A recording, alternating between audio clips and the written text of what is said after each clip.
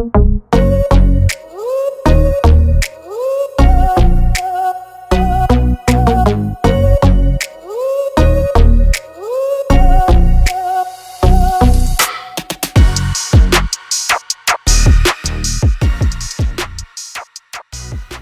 we'll encounter a no display or no backlight issue with this MacBook Air. This MacBook Air came in for no display. Somebody have replaced the screen on it, but still no display, so I think it's the backlight, but we'll have a look. We'll plug it in with the charger, and then as we can see, it's got very dim display but no backlight. So we will unplug all the connectors and then check the resistance to ground on the display and backlight connector.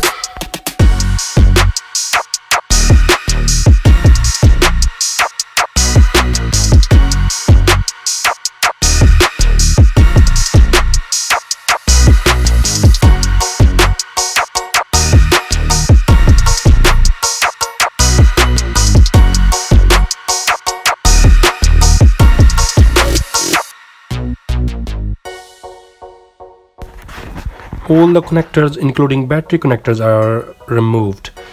Before we check the resistance to ground on a connector, we'll have a quick look on the motherboard diagram.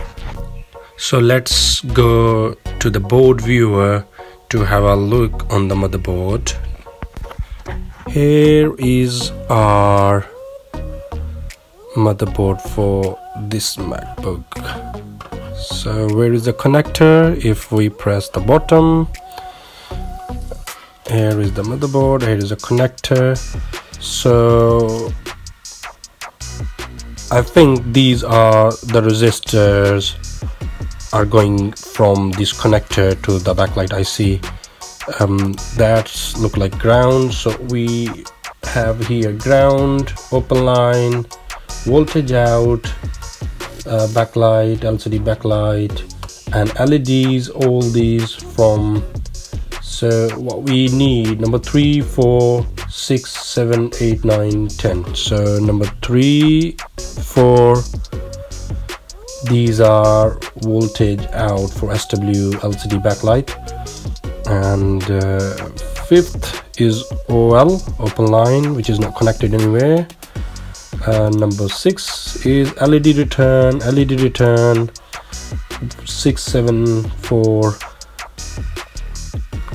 6, 7, 8, 9, 10, and 11. 6, 7, 8, 9, 10. So from these resistors, they are going, if we go to other side of the motherboard,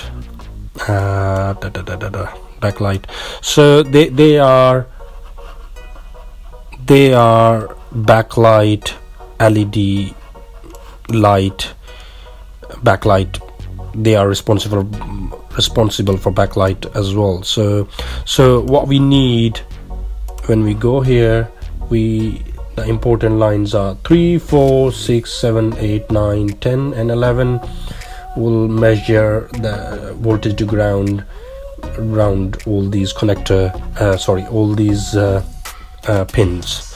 So let's go ahead and measure the resistance to ground.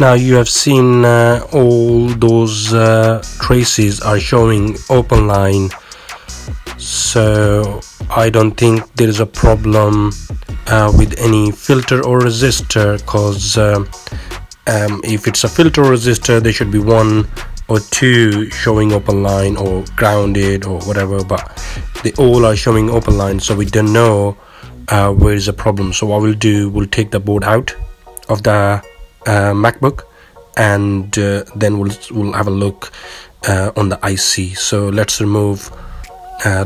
take the board out.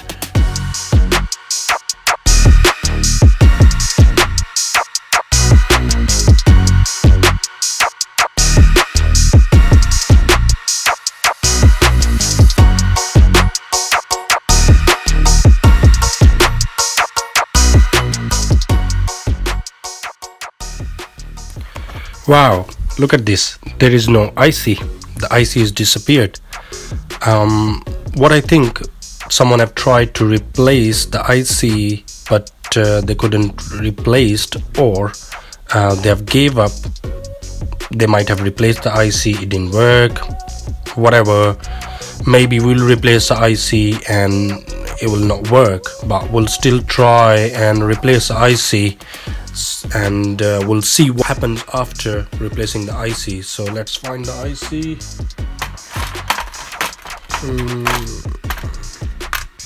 Here is the backlight IC. So let's go ahead and replace the IC and we'll see what happens.